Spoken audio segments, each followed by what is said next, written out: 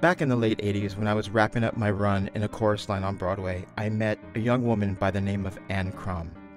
She was a Broadway actress-singer who was in the original cast of Les Miserables and Chess on Broadway. She would eventually go on to create the role of Rose in Andrew Lloyd Webber's newest musical of the time, Aspects of Love. I met Anne originally through our mutual voice teacher, Bill Schumann. We would later go on to actually work together in the off-Broadway revival of Rags. She was the star of the production and I was a co-choreographer.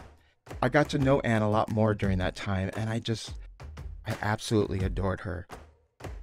She was such a beautiful spirit and so gracious, and she had the biggest heart.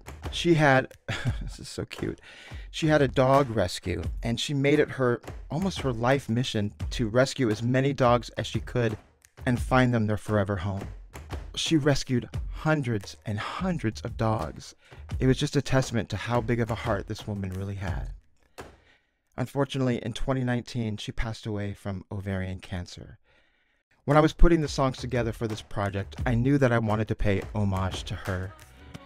So with the help of Jesse Nager and his brilliant vocal arrangement, I created a reimagined a cappella version of Anything But Lonely, which was Anne's 11 o'clock number in Aspects of Love.